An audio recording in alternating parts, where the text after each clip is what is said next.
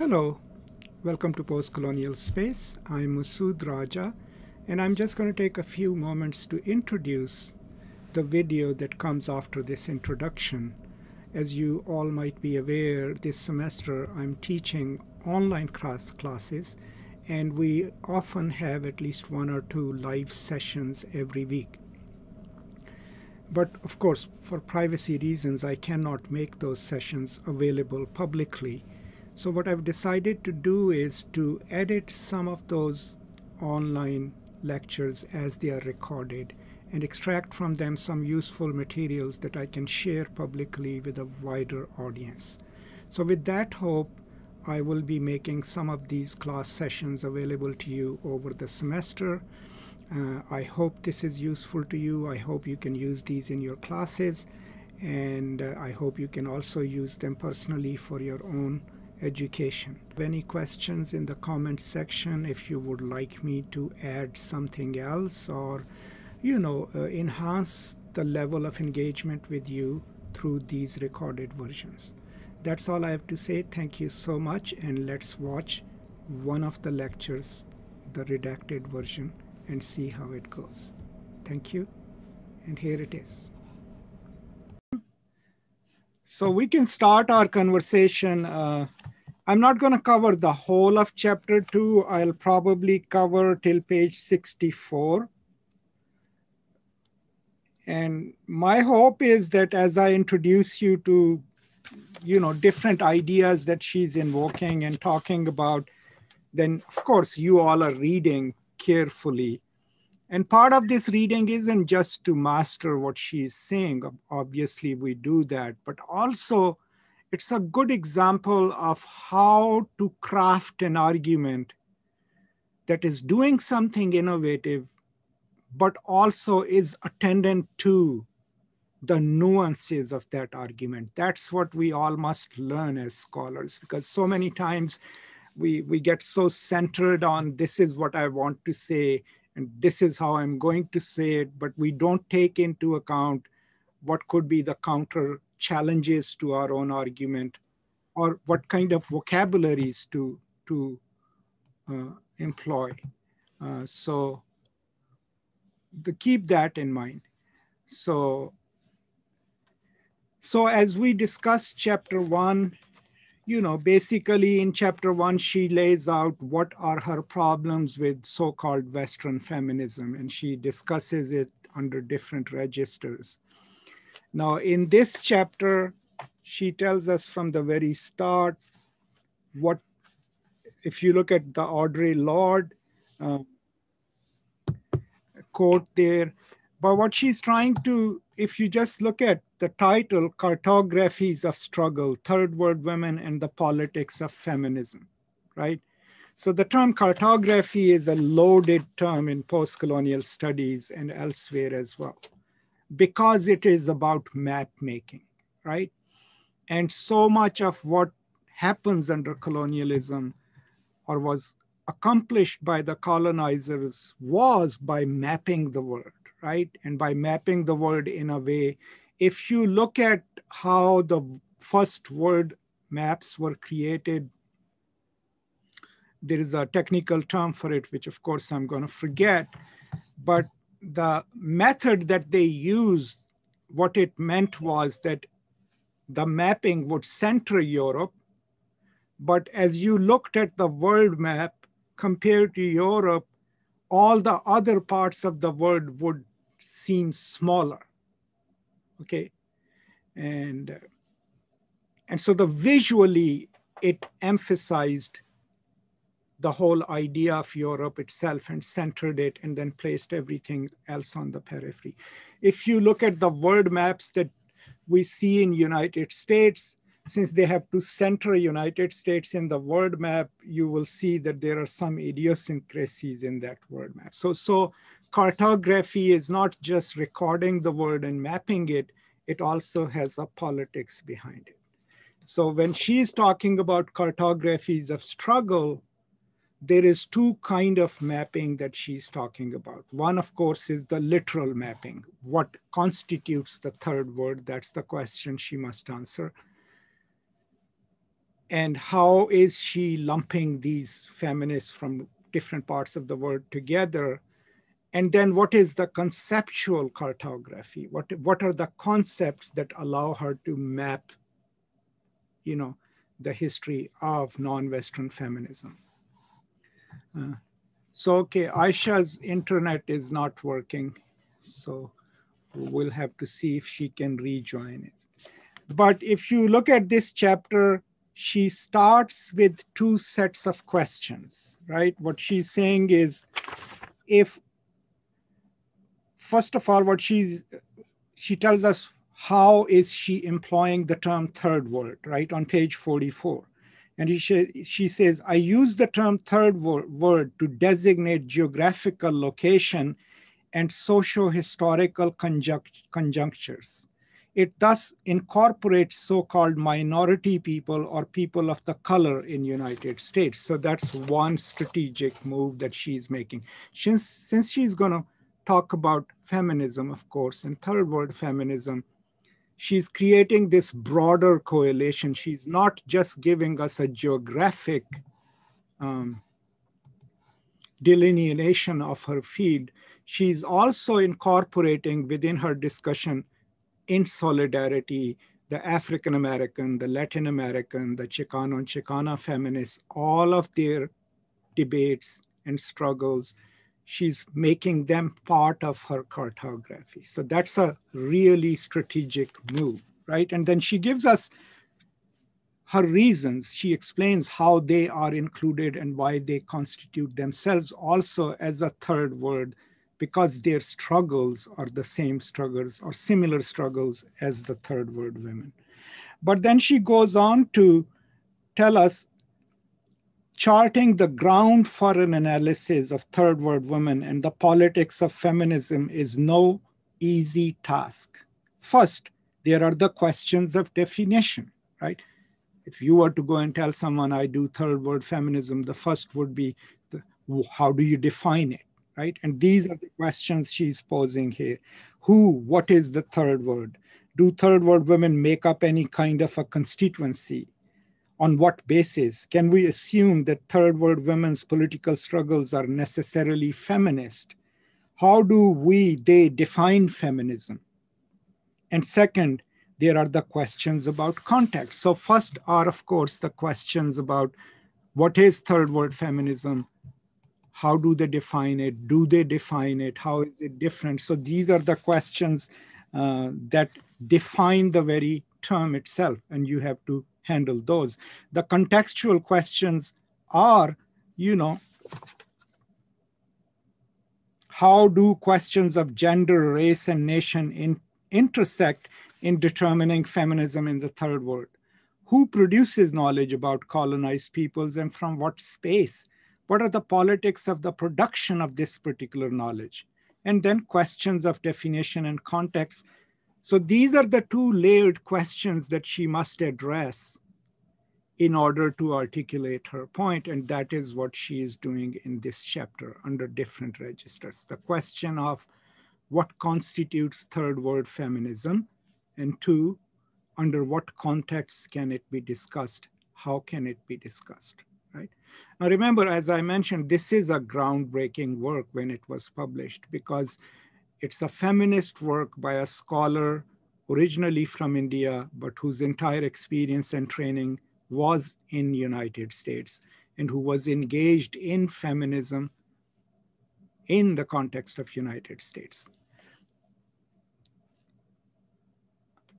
So what she's saying in the next paragraph, I write this cartography from my own particular political, historical, and intellectual location as a third world feminist trained in the United States, interested in questions of culture, knowledge production, and activism in an international context, right? So this is something that you will notice a lot of feminist, a lot of those of us who are considered periphery scholars who don't do work in established subfields, we always place ourselves, right? And it's kind of a tendency or habit that we locate ourselves before we argue our point. Okay. And there are strategic reasons behind it, because when you locate yourself, then you're clearly pointing to anyone who's reading it that, hey, if you're going to extrapolate from what I've written, please go to page 34 and see that I declared this is the positionality I'm taking. It could be provisional, but we train ourselves to do that. And I wasn't aware of it until one of my colleagues talked to me, because he runs a journal, a very traditional journal. And he asked me, he's like, I'm noticing that young people, when they submit their essays, they spent a couple of paragraphs or two in justifying their right to speak, right? Especially if they are writing about minority characters and everything else.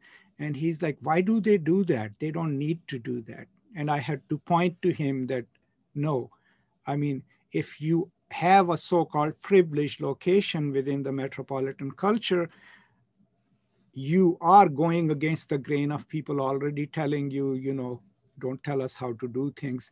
So you have to create a bridge. You have to declare whether you're writing in solidarity, or whether you're writing experientially, or whether you're writing because you feel strongly about this subject and would like to add your voice. Now, you all are already aware of it, because, I mean, think of it. Those of you who are men, you already know in your scholarly work never to assume that you can tell women how to do things, right? And even you can't even appropriate their debates. And if you do so, you will do it in a way where it becomes very obvious, even though it could be subtle in your writing, that you're writing in solidarity. But you'll be very attentive to not coming across as someone who's patronizing, or someone who is appropriating someone else's territory, right? But older scholars have never had to confront these issues, right? Especially male scholars. So that's the question of she positioning herself. Then she also tells us that, you know, she's very careful in explaining to us that she is not going to generalize third world feminism, right? Because that is one of her arguments, that the debates about third world feminism, first of all, need to happen. And two, they should not be generalized as, first of all, as one monolithic group existing somewhere in the place called third world, or they should not just be reduced to the tools developed by Western feminism. So she's very careful in pointing that out. In this chapter, then, I attempt to formulate an initial and necessarily non-comprehensive response to the above questions. We already talked about the questions. Thus, this chapter offers a very partial conceptual map. It touches upon certain contexts and foregrounds particular definitions and strategies, right? So in the previous chapter, as we discussed it and talked about it, she gave us her analysis of what she sees is wrong with the so-called Western feminism and its assumptions about the third world. In this chapter, then, she's going to introduce us to her own conceptual framework. What is she going to use to now study third world feminism differently from the people that she has previously challenged and indicted? In that, she's already made it clear before this point in the chapter that she's defining third world loosely and includes in it the struggles and the fights of the minority women's populations in the developing world itself, in the developed world itself, in United States and Britain, and that she has no problem finding them as part of what she constitutes as third world. Okay. So first she goes about the question of what is lacking. And what is lacking is the very historiography of non-Western third world feminism. So what she's saying is that there is, like, if you look at Western feminism, for example, or American feminism. You can pick up any books that would tell you, here is first wave feminism, these were the major figures, here's the second wave feminism, these are the major figures, this is what they wrote. You can get a conceptual historiography, but nothing of that sort exists. So part of this project is creating that historiography, right, or that history. So question of feminist historiography, reading against the grain of a number of intersecting progressive discourses. So her project is reading against the liberal, middle class, Western feminist discourses, then the questions of race and gender. But then she's saying that I'm not going to center gender alone. Okay, I'm also going to bring in class. I'm also going to bring in race. I'm also going to bring in region. So then she goes is third world women as an analytical and political category. Thus, I want to recognize and analytically explore the links among the histories and struggles of third world women against what? Against racism, sexism, colonialism, imperialism, and monopoly capital. Right? These are the things. I'm suggesting then an imagined community of third world oppositional struggles. Okay.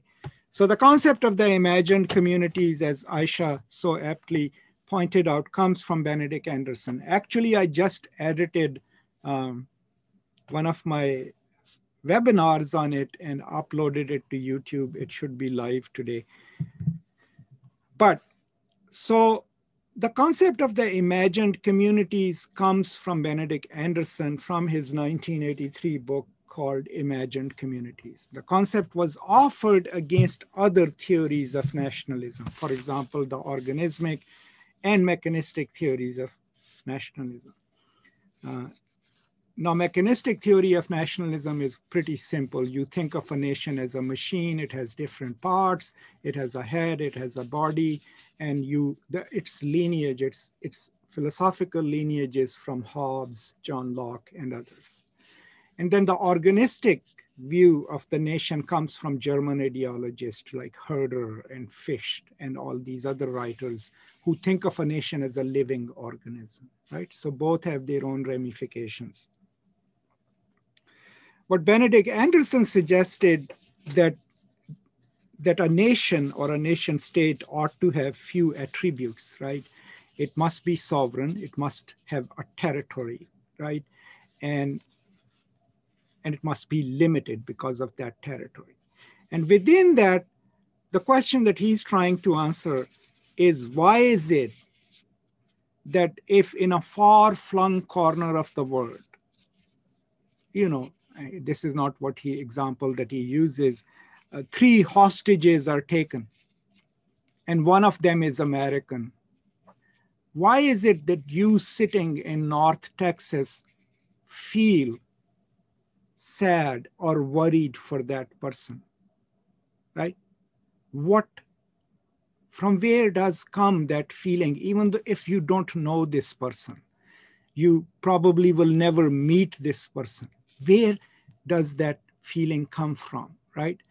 And his idea is that nations, modern nations, emerge as imagined communities after print capitalism is established. And so he gives us 2 examples, right, of the broadsheet, the newspaper as it is developed, and of the novel, right? And so when he gives you the example of a newspaper, what he says is that a newspaper will have different news on the front page, some national, some international. But it's the ritual of opening a newspaper, New York Times, that I do here in the privacy of my room, you do over there, everyone else does over there. It's that ritual of interacting with the print form that enables you to see the world, but within that, it particularizes your experience as an American for you, right? Similarly, in the pages of a novel, the novel doesn't create nationalism, but you read, in the process of reading it, you read yourself in it. There are people you feel more affinity towards. Now, one of the best examples of that could be American realist writing. If you've read your, what is it? Isabel Archer, which novel is it? Come on, creative writers. The American, have you read that novel? But the idea is that, okay, so Isabel Archer is this American character, from United States, marries a European, right? And then she is this quintessentially represented, this pure or uncomplicated American surrounded by these lecherous European men, these decadent European culture. And in that novel, then this idea of America being unsullied and not contaminated by the old Europe emerges as the idea of America. Now, if you look at American historiography, that idea is offered to us as natural, right? But it was constructed by historians, right? I mean, if you read Frederick Turner's famous essay, The Closing of the American Frontier, it would tell you that in the process of their march from east to the west, as the Americans moved into the West, in the process of that movement, they also developed a quintessentially American, rigorous or vigorous identity. All of that idea is creating through a recording of what constitutes being American, right? What we associate with it. So that's roughly imagined communities, right? So she's picking that, the core of that concept, but she's not saying I'm going to rely on imagined communities. She's saying, let's find another core concept coupled with community. So she comes up with communities of resistance. That's the vocabulary that she's using. That I'm going to read third world feminism, where these communities of resistance to capitalism, to patriarchy, to the current monopoly capital, all of the things that she has already mentioned, that larger concept will allow her to study these disparate groups, because what constitutes them as an imagined community is that they are a community of resistance, right? So that's why she goes to Benedict Anderson and then comes to communities of resistance. Communities of resistance, which refers to the broad-based opposition of refugee, migrant, and Black groups in Britain to the idea of a common nation. So that's she incorporating the local debates within local fights. Communities of resistance, like imagined communities, is a political definition, not an essentialist one. It is not based on any ahistorical notion of the inherent resistance and resilience of third world people. Okay, so as I told you, she's a really careful scholar. Okay, so the moment you start thinking, oh, come on, she's essentializing resistance, the very next sentence she tells you, no. Communities of resistance as political communities, and not because they are Black or brown or female. No, what they do politically is what constitutes the community. And then she applies that to third world. So there is a solidarity that she's developing conceptually, but also politically with the women groups struggling in the metropolitan culture as well, against race, against poverty, against injustice. And she is taking their fights, their vocabularies, and then also bringing them together with the third world. This is the kind of scholarship that lives. I mean, that's why Chandra Mohanty is so big, because she doesn't rely on these very simple binaristic views of this or that. So,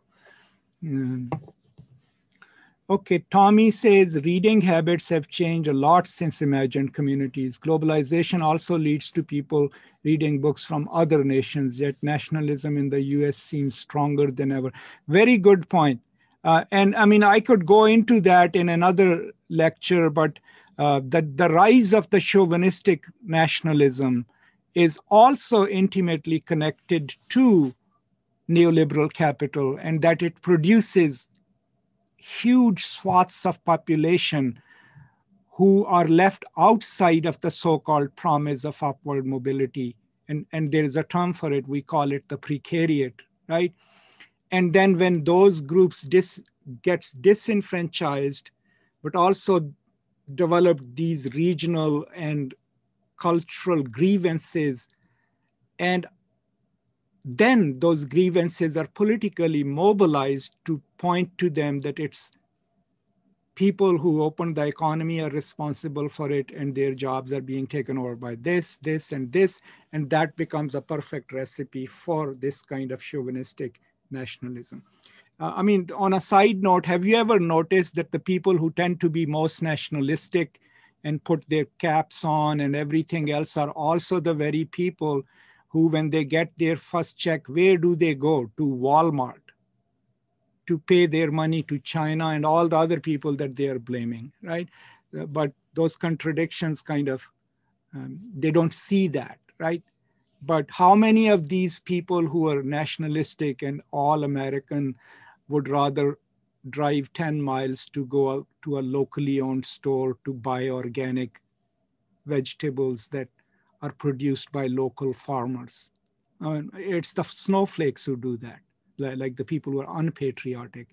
So there are those contradictions too in these group identities. I sometimes point it out to people I know, and then they get mad at me. Jonathan, nationalism also tends to be a reaction to increasing globalization. Oh, yes, absolutely. And you saw that in, of course, the Brexit debate. Now, what we must be careful to point out that feeling is always there objectively, feeling like, okay, we are powerless or our government is not doing enough for it. But those objective differences remain until someone comes and mobilizes them politically, right? So those resentments against immigrants are there, those resentments against other Europeans are there, but it takes an act of politics to mobilize that as a constituency to then re-articulate a more chauvinistic brand of nationalism, right? But good points. Okay, so then towards the end of page 47, she gives us a rough idea of third world, right?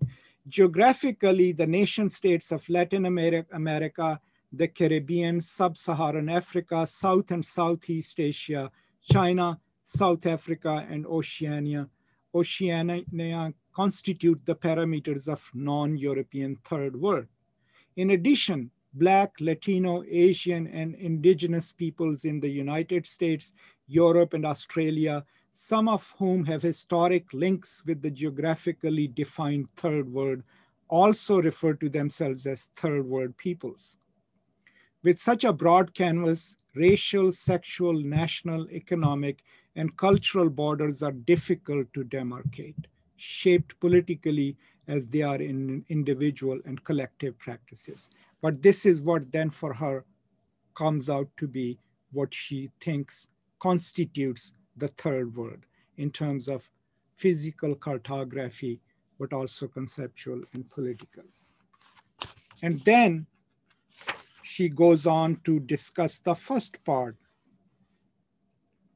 of her discussion in this chapter, and that is the third world woman as a social category, right?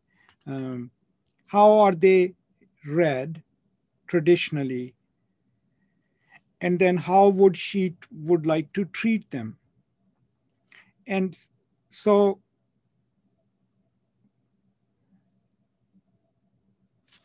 how have others studied third world women as a category? And she says, for instance, compare the analysis of fertility offered by Momsen, and she's referring to two works, right?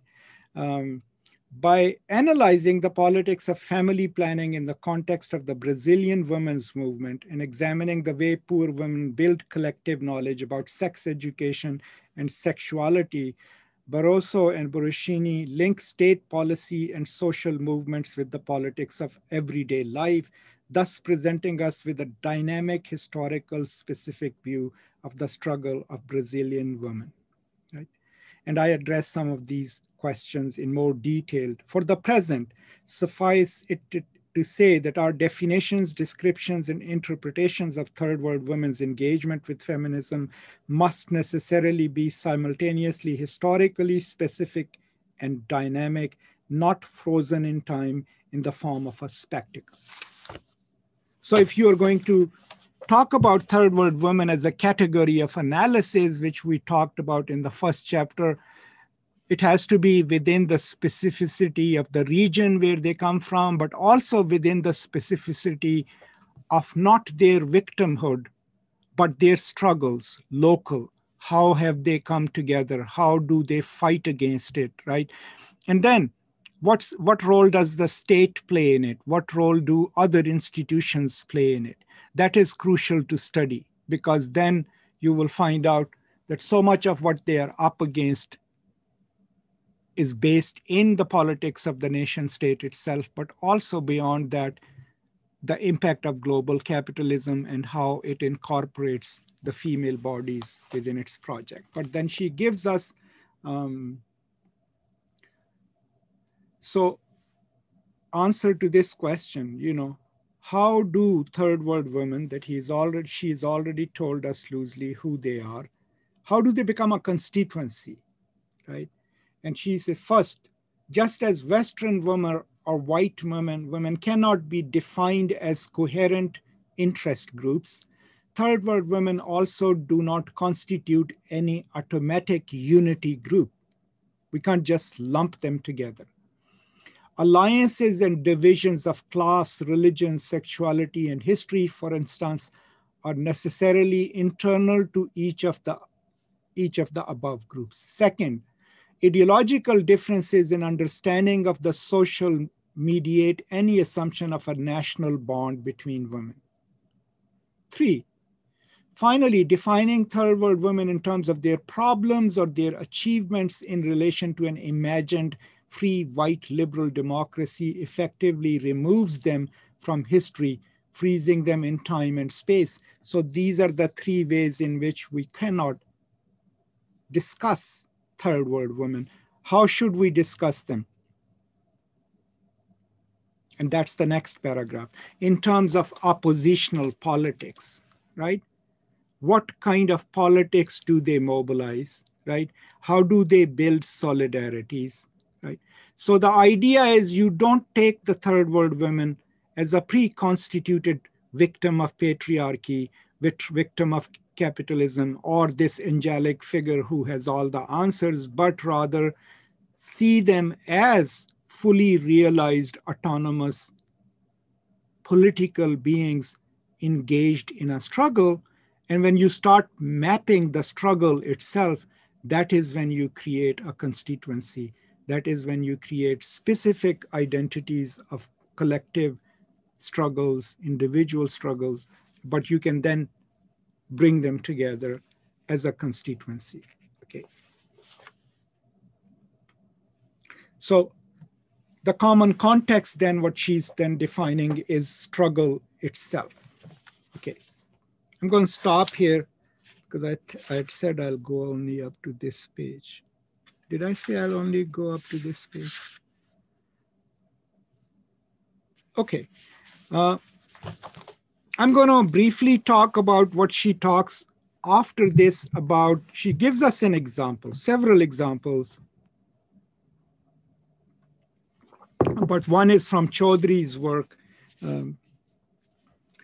is how, and we briefly talked about it, how is it that the third world women during the colonial phase get reinscribed into more stringent gender norms, right?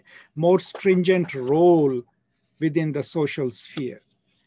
And part of it is through the codification of the colonial law. Okay, and she gives you the example of these women from Haryana, which were part of Punjab province of India then, and it's now a separate province.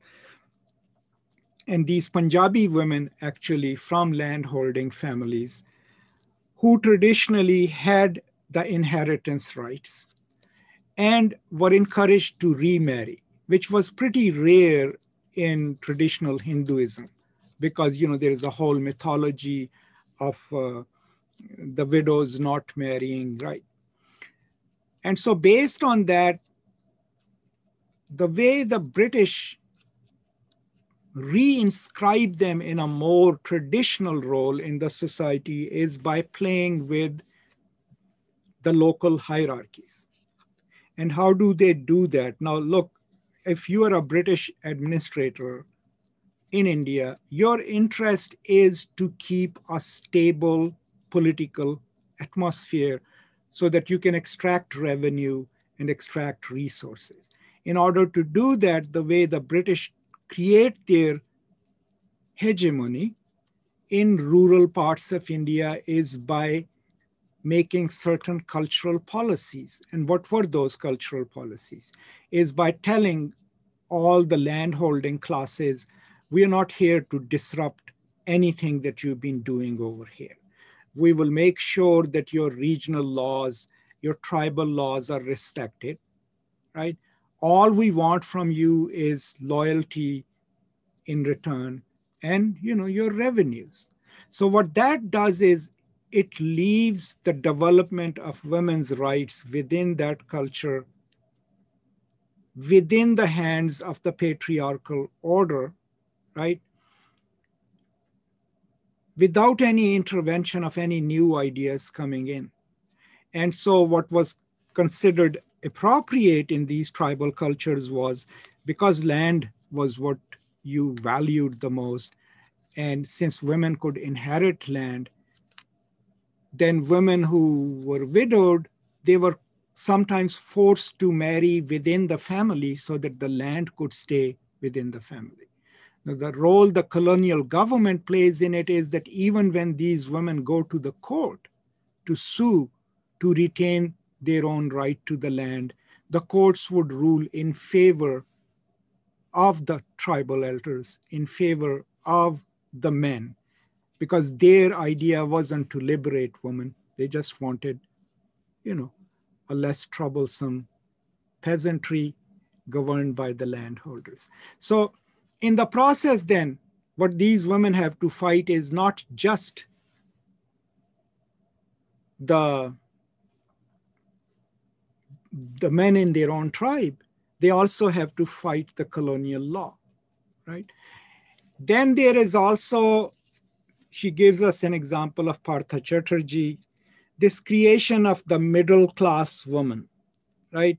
In the imagination of Native Indians in so many parts. She mentions the Bahadur Lok, the middle class.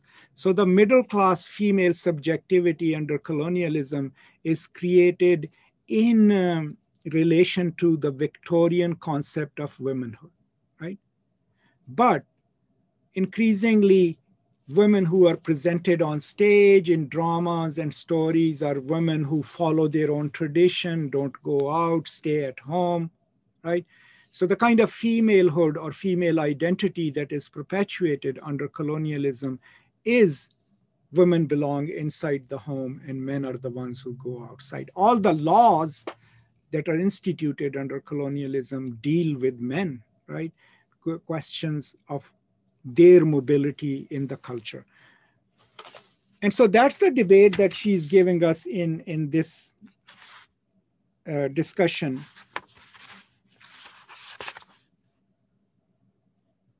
And the role of the state, because then the next concept that she's mobilizing it, what she calls the relations of power. Okay. Now, and under that, she discusses that. So by relations of power, what she means is, how is a hegemonic order created? What are the discourses that underwrite it? What are the politics behind it, right? And what kind of laws are produced and used. And it is that relations of power within which women have to struggle, have to define their politics. So in order to study their responses, we have to know what relations of power exist in a given place, in a given system against which they struggle. And only then we will then learn what kind of feminism can be mobilized against that, what kind of solidarities. Okay, I'm going to stop here. We'll continue our conversation, of course, on Thursday. But I would be happy to talk about anything else that you want to talk about until page 52, I think 53. I mean, relations of rule, right? Relations of rule. Obviously, I cannot discuss every main concept here. All right, questions?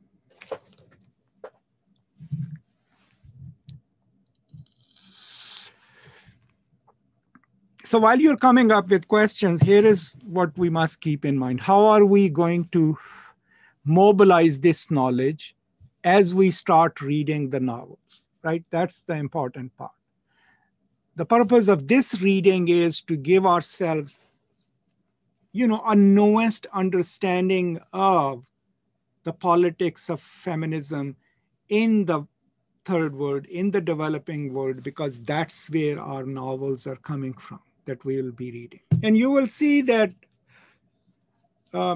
this is a slightly dated book. Those of you who have gone through the educational, your degrees in the last 4 or 5 years would already know that most of you already think like that. You don't look at a sign and feel like it carries the entire meanings. Culturally, unless you belong to that constituency that absolutely wants to deny the march of history and everything else, by and large, most of you, if you have lived kind of a reflective life in a diverse culture, have already internalized that the worst thing that you can do is to make a statement by simply seeing a sign or an action, because we also always already have trained ourselves to see pretty much every sign within its context. So, I mean, any one of you, there is no way any guy sitting here, unless he wants to be single for the rest of his life, will ever talk to a woman and say, women are like this. No, none of us will make those kind of essentialist claims, because we will immediately be told, hey, you're being silly and this is a very sexist statement. So already in our minds, and you don't even realize how complex your own mode of thinking is. Think of it this way. We are attentive to not just what we want to say. We are attentive to who we are speaking to.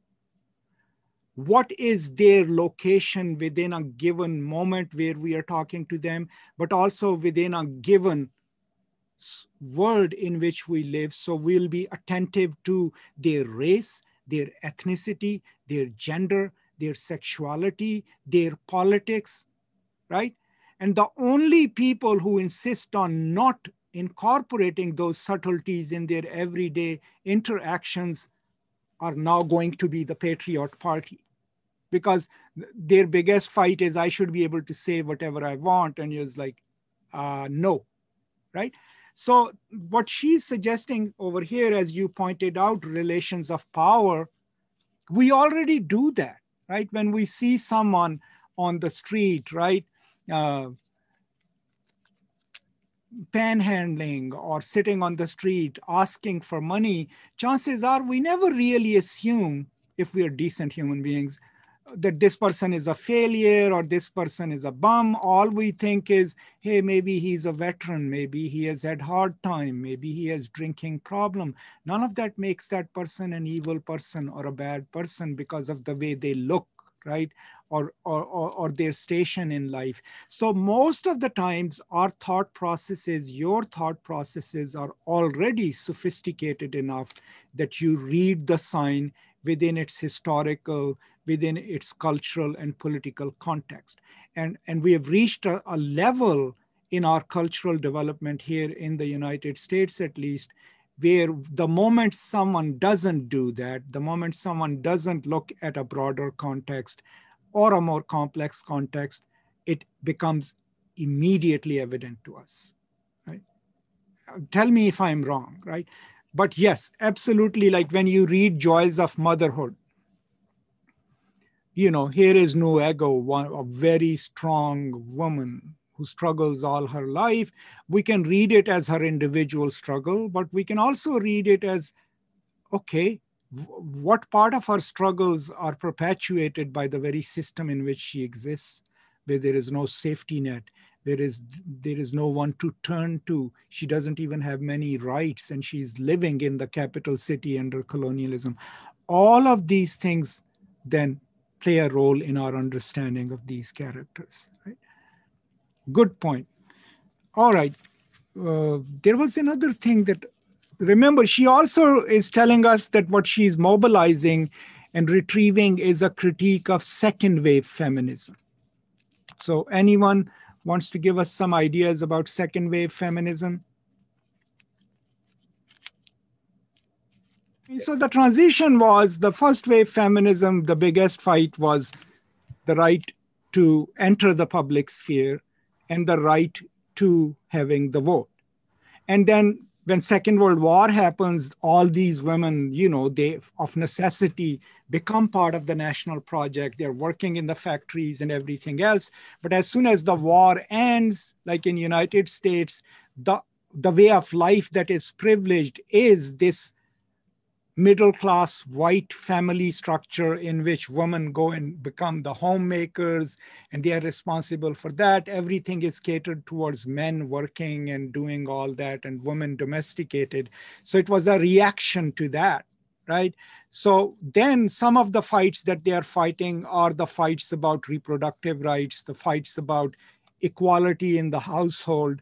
But eventually it also becomes the rights of women in the private sphere, right? So the question of marital rape, right? The question of battered women.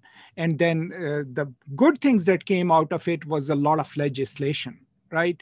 But also the development of women's shelters or battered women's shelters. All of that comes during the second wave feminist phase. Also, eventually, the fight over abortion is launched by that. But the biggest criticism of them was that they were imagining all women as white middle-class women. There was no room in it for minority women, for women who were not middle class or who were rural. So there are different challenges that are posed to it. The first major challenge comes from the standpoint theories, African-American scholars, right? African-American feminists who basically turn around and say, you can't speak of my experience unless you have experienced the world in my body, because only then you can experience what being a Black woman is, right? That is what we call the standpoint views of gender and gender identity and sexuality. And then third wave feminism kind of starts with Vive la différence, but then moves into a more inclusive, but also a more theoretical kind of feminism, right?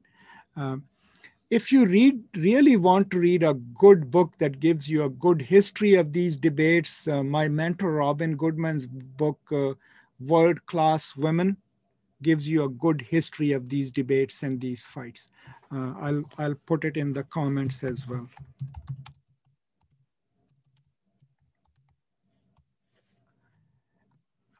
Class. And she also then advocates, like quite a few other feminists, for a return to first wave feminism, for the fight about the public sphere, right? And not necessarily fighting in that capitalistic mode of having the autonomy inside the home and counting our labor at home as labor in the office and all that. So there are quite a few feminists who would argue that we need to go back to the fights about the public sphere. What are our rights in there? What are our political rights? And so then the third world feminism that she's talking about also then challenges those monolithic assumptions. For example, she gives you an example that while it might have been a big fight, the right to abortion for the second wave feminists, right? It wasn't the same fight for Black women in the rural United States or South Africa and elsewhere, because they were rather fighting for the right to have children, because they had to undergo forced sterilizations, right, through state policies, right? They were through eugenics. So to assume that their fight was the same fight as white middle class women, there was a problem with that, right? There is also, of course, she constantly creates, there is a critique of essentialized gendered identity, right? What she's saying is that should not be the only register under which we should come together and fight, okay? And what that creates a room is that men can also be part of the struggle and have to be part of the struggle. Okay, I'm not going to go into that, but I think on Thursday, we'll start with, I mean, there are a lot to unpack, like the bureaucratic masculinity in the colonial sense that she talks about is how was the figure of the European man constructed through law, through socialization, how did they represent themselves, right? And how did they treat the native women? They were having sexual relationships with them, but they could not acknowledge it, right? But that masculinity model then also becomes the model within the public sphere for the native men, right? Because if they adopt that, then they become those Victorian men, right? If you're going to become a gentleman and you're going to be as like your masters, then chances are you'll also inhabit their view of women in your own family, but in your own culture. So all of those things, what kind of masculinity develops under colonialism, performative masculinity, and what impact it has on the rights of women. Okay, I'm running out of breath here. So any other questions or concerns? Obviously, you guys are reading the book, right? I'm hoping, because no amount of lecturing can actually teach you anything. So, I mean, read it carefully and we continue talking about it. And then, we go to the fun stuff. We read stories and talk about them. So this concludes this edited version of a live lecture. I'll be back with more. And please keep an eye out for these. And I hope these are useful to you. Thank you so much. And as always, peace and love.